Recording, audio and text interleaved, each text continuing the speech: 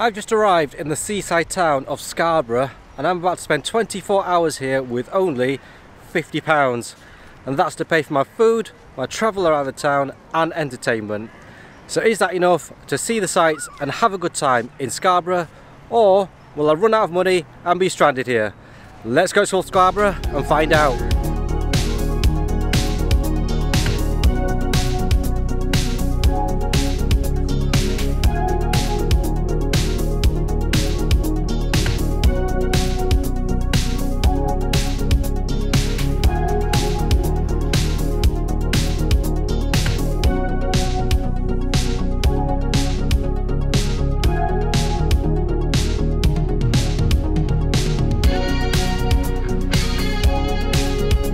So Scarborough is a town on the east coast of England, and it's famous for its beaches, which I'm on right now, and it's also famous for its castle, which you can see just behind me up there. Hopefully I'll be checking it out a little bit later on. I'm not sure how much it costs, if you can get up there, if it's abandoned, or what it's even like, but I'll be checking it out later on. But first up, it's time for lunch, and I fancy some fish and chips. So if you Google the best fish and chips in Scarborough, this place comes up, the Lifeboat Fish Bar, but it's closed. Let's go to the number 2 spot, Papa's Fish and Chips. Okay, so that was a pretty good fish and chips. I didn't really have any space to film, but I've got a few shots for you. The batter was nice and crispy on the outside of the fish. They were using haddock, and there was a really strong haddock flavour in this fish. The chips were pretty good too, crispy on the outside, soft in the middle. They were really big fat chips here. I think some of the biggest, fattest chips I've ever seen. You got a curry sauce with your meal as well, and I have to say it's one of the strongest tasting curry sauces I've ever had. Really flavourful, really fruity in flavour as well. A little tiny bit of a kick. And I got all that with a bottle of water, which came to £9.28, which leaves me with £40.72 left. Let's go do my first activity for the day. Right, so the place I'm going to is called Peasholm Park. It's Scarborough's #1 thing to do according to TripAdvisor, and it's about 25 minutes away. Apparently it's got some great gardens and a lake inside, so let's hope it's worth it. I'm glad I filled up with fish and chips to give me the energy to do this, and I think I've made it. Peasholm Park. So it looks like you can usually rent boats just there and take them out on the lake. But it's closed right now, so it might be out of season. There's an island in the middle of the lake just there that I want to get to, but I don't know how to get there. It's pretty calm and relaxing around here. Just crossing a bridge. I can imagine it would be pretty cool to hire a boat and paddle out into the lake. And there's a load of seating just beside the lake as well, in case if you want to watch those people paddling their boats. Actually, I think it might be because there's a performance area just in the middle there, and the seating's here so you can watch it. So there's some good news. I found the bridge across to the island in the middle. The bad news is it's closed. Right, so it looks like they have loads of different events here at night, because there's lights surrounding the whole park, and I'm guessing they light up at night time, and I think it will be a pretty good sight to see. If only I would have come in season, because I can afford that and I could have taken a boat out onto the lake. So that's a pretty worthwhile place to check out. I think especially at night when they have events on, and also in the summer where you can rent out the boats. It's time to move on to my second activity, which I'm really excited about, but it's another 25 minutes away. Right, the place I'm heading to is there, Scarborough Castle. I have to say it's a pretty nice walk over to the castle. I mean, check out the view. I think I'm getting close. It's just over there. And I've made it, and I think it costs to go in. So let's go see how much it is.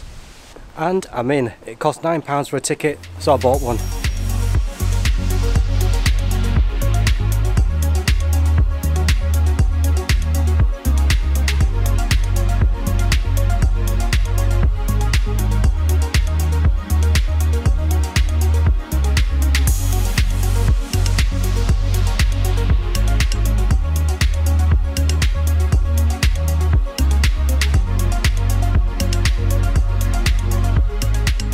Right, let's go up this tower. I think it dates back to the 12th century.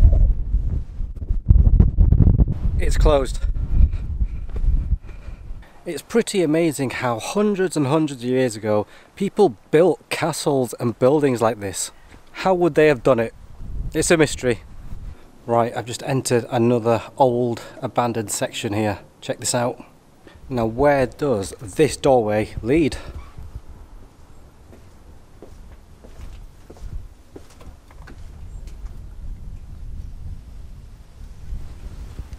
Another abandoned room. Okay, so that was pretty cool to check out, that castle. Although it's probably for the views that you get up there, because they were incredible. The ruins, there weren't that many, just the big tower that I couldn't really go up, but it's still pretty good to see though. Right, let's head back down to the beach area and to where my hotel is, which is another 20 minutes away. I could get a bus or a taxi, but that would mean wasting money, and I don't want to waste money if I can use it on a great activity. Kind of realised it's pretty hilly here in Scarborough. Right, I've made it back down to the beach area and I think it's time to check in to my hotel. It's rated as pleasant on booking.com, so let's go see what it's like. Check it out, it's the old Victorian tramway, one of the great attractions. Let's see if we can go up it.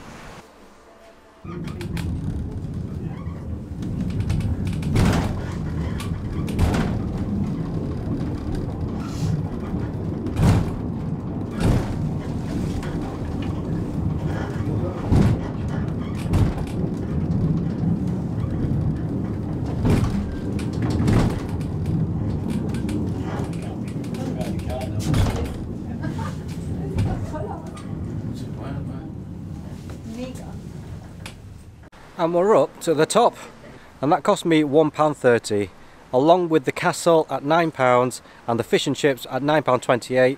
That leaves me with £30 and 42 pence left. And I think it's conveniently dropped me off right where my hotel is. Right behind me there, the Royal Hotel Scarborough. Right, let's go and check it out. I'll give you a room tour and I'll tell you how much I paid.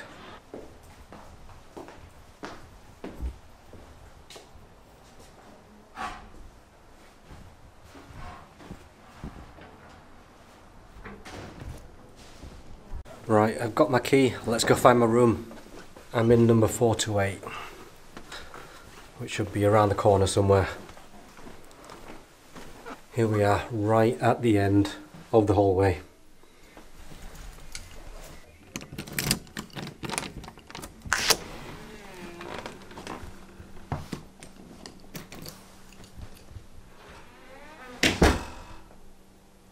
This is a pretty huge room.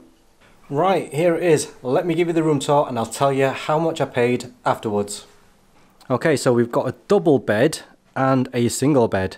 I'm not sure why that is because I paid for a single room, but we've got 3 spaces here. We have a TV, a little chair and a desk and a mirror, and we've got some tea and coffee making facilities. And check that out, we've got a coffee machine in here. Never had one of those before. Got the kettle down there, and is that a mini fridge as well? Yep, a mini fridge. On this side we've got a sofa with a table, another mirror and a big wardrobe. Let's see what's in here.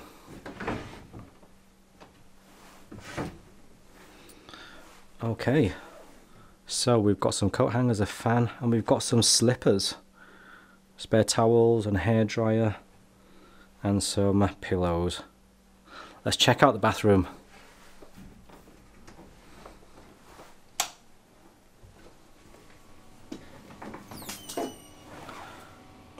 Pretty decent bathroom. Got the toilet there, bath, mirror, sink, heated towel rail. Let's check out the view. Let's see what the view from this room is like. Check that out. A sea view. That's pretty cool. Right, let's check out the bed and see how clean it is.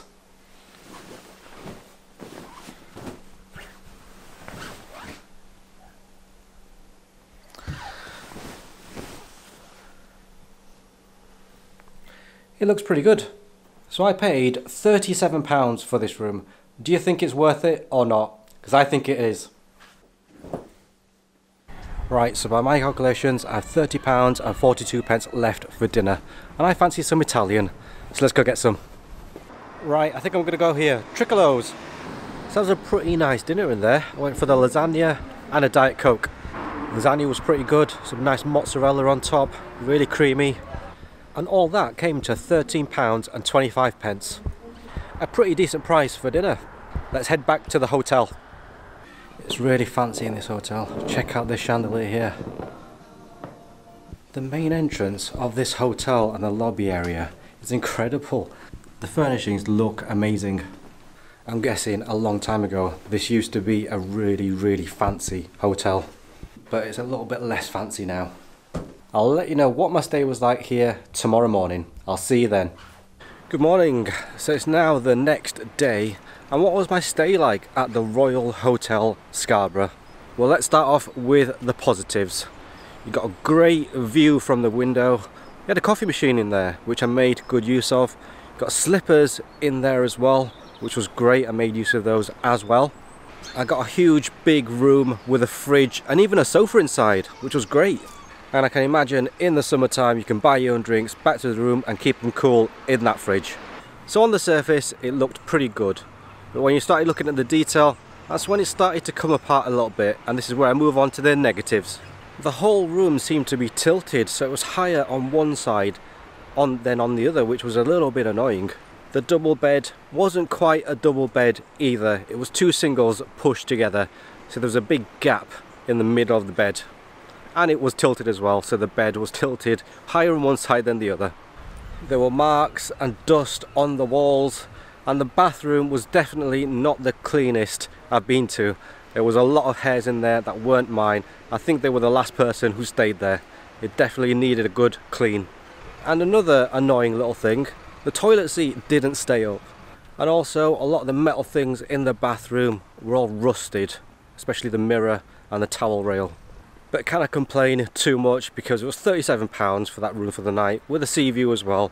So I suppose all in all, pretty decent. Right, so by my calculations I have £17 and 17 pence left, so let's go get some breakfast. This is a pretty steep old street that I'm walking up right now. Really steep. Right, let's go in here, Le Jardin. Right, so that was a pretty nice breakfast in there. I went for the breakfast with a pot of tea, and that came to £10. With the breakfast you got bacon, sausage, egg, beans, tomatoes, got fried bread and toast. And it was all pretty delicious, so well worth it. So that means I have £7 and 17 pence left. So let's go check out the piers. It's pretty good having a morning stroll by the beach. You get to smell the nice sea air. You've got an R&L station here for the lifeboats. I'm not really too sure what's at the end of this pier, but we've got some fishing cages for the fishermen. There's not really that much at the end of this one. I mean, there's sort of one over there with a lighthouse on it just behind me. Let's try and get to that one. Quite a lot of the shops and the amusements are open pretty early here. I was in Blackpool and over there they were closed at about 10:30 in the morning, but here they're open. Right, to get to the lighthouse I think you have to go up this pier behind me. Let's do it. And I've reached the end of the pier with the lighthouse. There's also a gun, big naval gun just behind me there. There is just one more pier just behind me though that I think goes a little bit further out. So let's check out that one. The piers out here in Scarborough seem to be a little bit different to the ones in Blackpool.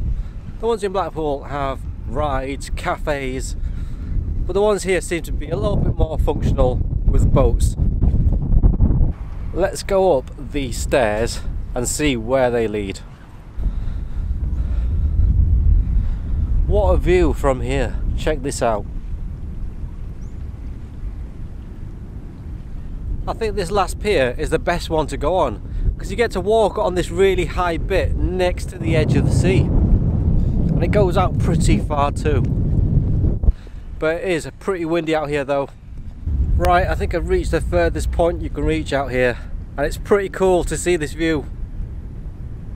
There is one thing that I think I definitely need to do that I haven't done yet, and I think I have enough money, so let's go do it. An ice cream and a walk along the beach. Got 2 flakes on this one. Delicious. So this cost £2.20, which I think is a bargain. Last bite.